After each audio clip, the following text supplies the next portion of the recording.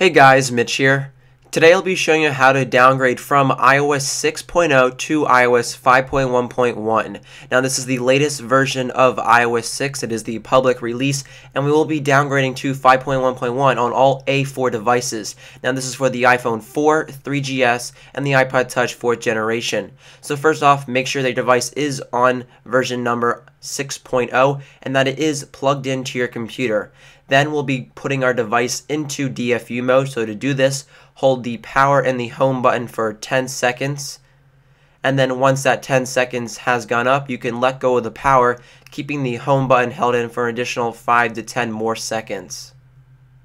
On our computer, make sure you have the latest version of Red Snow, your 5.1.1 IPSW, and your SHSH blobs. If you don't have them saved on your computer, we can get them off of Cydia.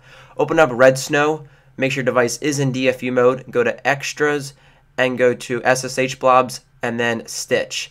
Now we want to browse for our IPSW firmware on our computer, so this is the 5.1.1 firmware. And then the blobs. If you do have them saved on your computer, you can find them by going into the local section, or if Cydia did save them, you can hit the remote. So if they are saved on your computer, you can hit local, and right there they are. Or if you do want to find them off of Cydia, you can just hit remote, and it will fetch the blobs from the Cydia server, and it will be loading up the new IPSW. Now this will be combining your 5.1.1 IPSW with the blobs, creating a new firmware that allows you to downgrade from iOS 6 to 5.1.1.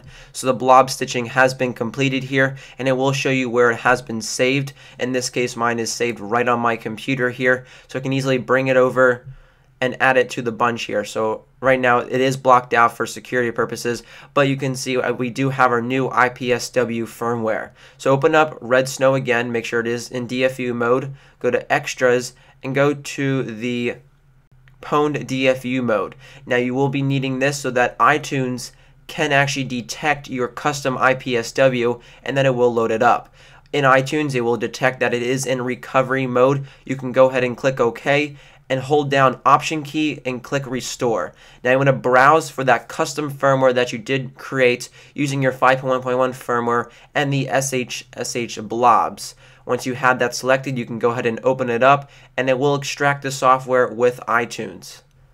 Now, as it is extracting here, it will be restoring, and you more than likely will encounter a -1 error. On your iPhone, you will see that it says connect to iTunes with the USB cord. Now, this is normal because it is a change in the baseband or the modem firmware. Open up Red Snow again, go to Extras, and click the Recovery Fix. Now we will have to put our device back into DFU mode. So to do that, hold the top and the bottom for 10 seconds.